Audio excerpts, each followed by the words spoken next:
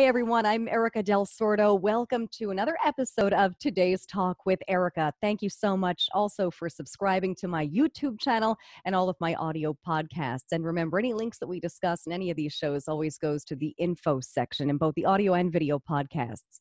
Today, I have novelist and an award-winning journalist, Kathryn Casey. She's the creator of the Clara, Jefferies, and Sarah Armstrong mystery series and the author of 11 highly acclaimed true crime books. Her first novel, Singularity, was one of Booklist's best crime novel debuts of 2009, and Library Journal chose the third, The Killing Storm, as one of the best books of 2010. Now, true crime matriarch Ann Rule has called Casey one of the best in the true crime genre. New York Times bestselling author Greg Olsen describes Casey as a true crime great. Casey is a frequent television and radio commentator and has appeared on The Today Show, Good Morning America, Dateline, 2020, Oprah, Oxygen Network, Reelz, Court TV, Biography, Nancy Grace, E! Network, TruTV, Investigation Discovery, The Travel Channel, A&E, and other venues. That is a whole lot.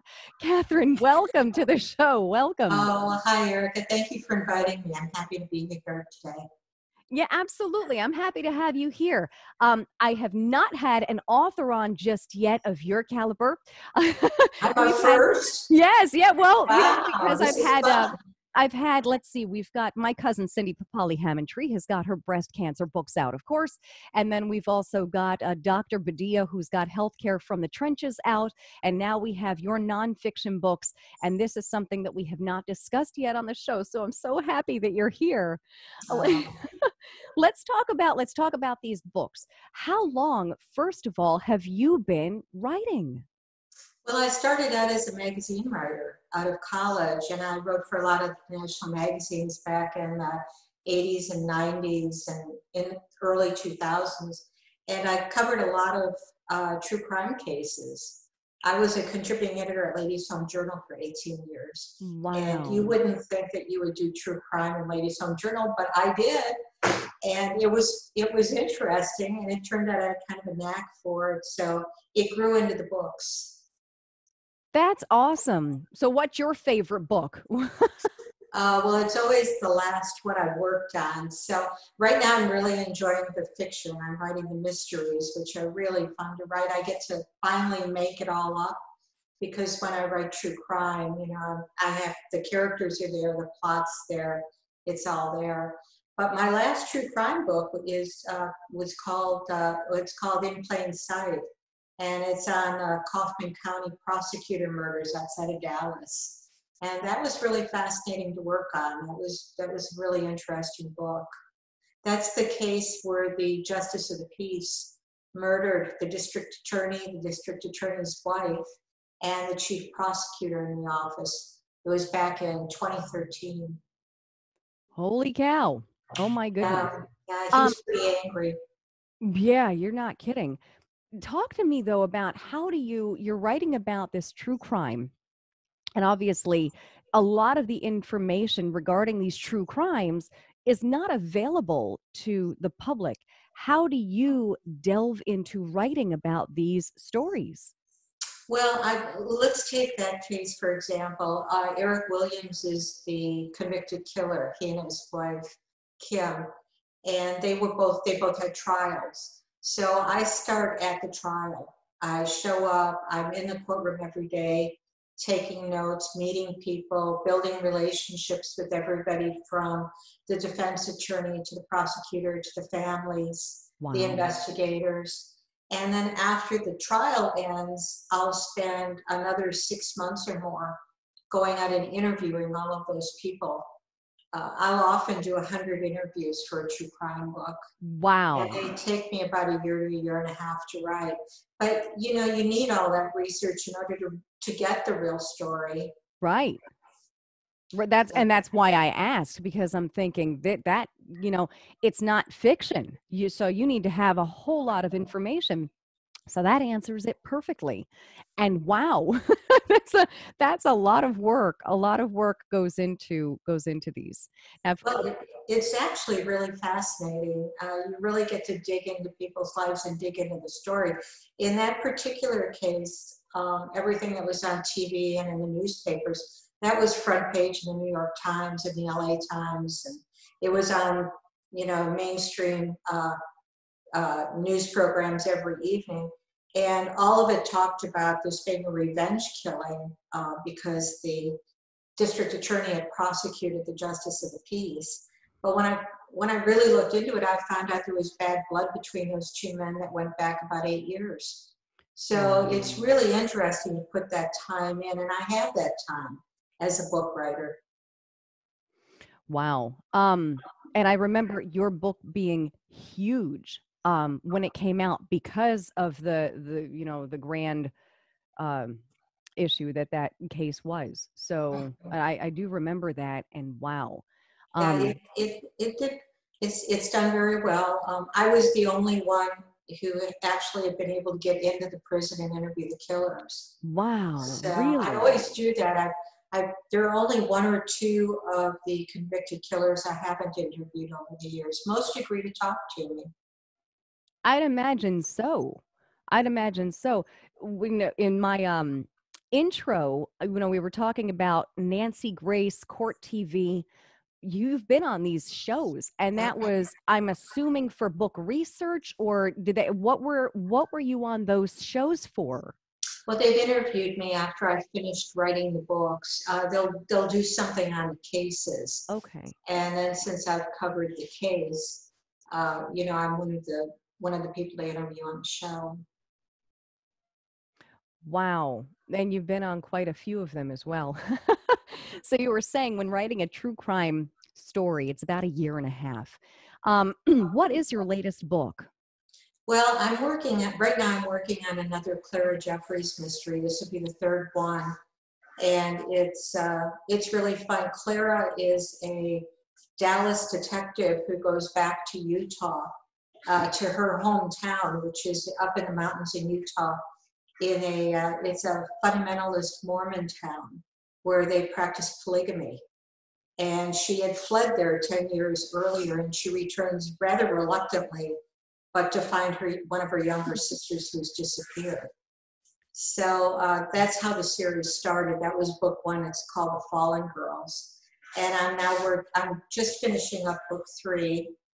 And I'm just really having a lot of fun with it. It's nice being in control. In a true crime book, if people do really stupid things and it spoils the plot, well, I can't change that. So I'm stuck with whatever they did. But here I can write out characters and do all kinds of, it's like my own little world. I get to finally have a little bit of control. So it's a lot of fun. Yeah. I was in Utah back in, I think it was the 1980s, and covering a case there for a magazine.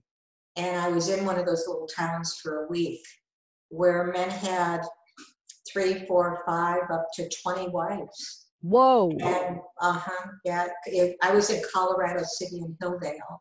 And, the experience never left me. And it's just such an incredible setting for a mystery series. Mm-hmm. There are a lot of secrets in little towns like that, Erika. So I've heard, and oh my goodness, the things you must have written about. Now, is this the book we were talking about? Because I know we're around the holidays now, Thanksgiving, Christmas. Is that the book that kind of delves around Christmas, or do you have another book coming out? Well, I have another one I'm working on that won't be out until next year, and it's the 5th one in my other mystery series, Sarah Armstrong, and that one is set at Christmas time. So I've just started to do the research for that, and I've been looking into things like how Christmas ended up in December. It was the winter. It was the marking point for the winter. So back in pagan times, there were all of these celebrations that went on right around December 22nd. And it's really been fun, like the origins of the Christmas tree I've been looking into. They used to bring the trees in the house for greenery, and there were all kinds of superstitions about the trees. So it's really fun. And I haven't done anything around Christmas before, so I'm having a good time with it. I'm sure. how has this year really affected your writing? Has COVID affected this, or has it made it better because we're all stuck at home? Oh, you know, it's hard for so many people, and I'm so sorry for all the people who have been caught up in this. It's just heartbreaking to see people out of work and everything that's going on. I'm one of those people who's always been home. Writers are tethered to our chairs, especially when you're writing fiction, which I'm doing now. So it hasn't changed my life a lot, except that my hair did go white. You know, it didn't start out this way. At the beginning of COVID, it was much darker, believe me. But again, it looks beautiful. Oh, well, It thank looks you. beautiful. I do like it. But, you know, so it hasn't changed a lot, except that I don't have those outlooks that I usually have, which I think a lot of people are struggling with. Usually I would work Monday through Friday, and a couple of nights a week, my husband and I would go out to dinner, or I would go visit family or friends. Well, we're not doing that now. So it's kind of intensified my work schedule. I don't have much to do on a Sunday afternoon except maybe take a drive and maybe stop at a restaurant and eat outdoors on if it's a pretty day. And But I that's always spend nice. more time sitting in this chair. I'm going to be so glad to get out of this chair when we're finally able to do that. Oh, I'm sure. I'm sure, especially like you were saying, especially because myself included, when your job is to sit in front of the computer, all you want to do is go outside. So I get Mhm. it. But I mean, of course, sitting there writing, that really hasn't been affected. Now, what about publishers? Did your publishers close down? Did it affect any releases, or what happened with them? My publisher, my editor, is working out of her home now. Okay. She's in London, and she's been working out of her home. It hasn't changed my interaction with her at all, but I know it's changed her life. She normally would have been in the office. It's changed, what's really changed is publicity. Because normally I would Right. have done a little bit of a book tour. I Right. would have done some book signings. And now I don't do that. I can't really. So I miss that. I miss going out and meeting people and spending time with people and all the things I think all of us are missing right now, Erica. Yeah, and I was going to say I miss that too. I love book signings, so I can imagine both your fans as well as yourself. I mean, missing that, of course. I feel the same way. I love book signings. I mean, you really haven't been too affected, which is wonderful. So it hasn't stopped the production of your entire series and all of your books. Talk to me a little bit though about your books in general. What does it take from beginning to finish? And I'm not talking about just the true crime, but let's talk about just a typical, how do you start? How do you begin? Where does your mind go? What's the thought process behind it? Well, it's really different depending on whether it's a true crime book or it's a mystery. With the true crime books, I spend, as I said, like maybe 6 months interviewing people, going through the records, looking at the exhibits, doing all of the work, the research. And then it takes me 2 months to organize all of that because I'll have big file boxes full of materials and a ton of it on my computer. And then I have to organize everything, get it all lined up. And finally, I'm like 7, 8, 9 months into it, I'll start writing. But I'll actually have the story in front of me because I've done all of that research. And the story is there, and I'm the conduit that sits down and writes it, that organizes it and writes it. With, with the mysteries, it's totally different. I just start out with an idea. And then I have kind of a basic, I have my characters already, but that I developed in the first books in each of the series. And I have an idea of how, I know how the book starts. I usually know how it ends. And the middle is a mystery. And I have to sit there and just kind of plod my way through it and figure out how it builds. So some writers go through and they'll make up outlines with fiction. I don't do that. I really like to let the books kind of evolve. and let the story kind of take its own shape. So it's fun. Every once in a while I'll say to my husband, he'll ask me how writing went, and I'll say, well, it went great today, but I have no idea what it's going to do tomorrow. That's And awesome. sometimes the book that I just finished totally surprised me at the end. I mean, it ended kind of the way I thought, but this whole other thing happened I wouldn't have predicted. So I love that. Yeah, I love that. It just takes a totally different. Well, E.L. Doctorow was a wonderful novelist. I remember watching an interview with him years and years ago, and he said that a writer, when writing fiction, a writer, it's like driving through the woods at night, and you can only see as far as your headlights illuminate.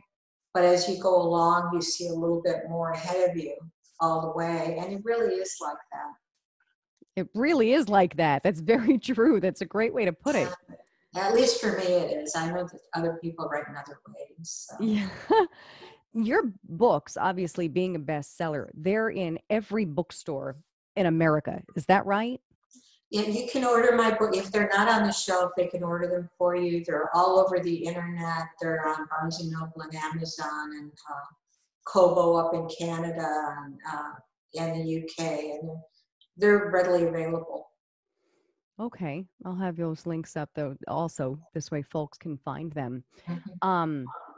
You're just, I mean, it's so nice because your books kind of take people away into a different, and you know, it's funny, we've got the holidays now. We've got Thanksgiving, Christmas.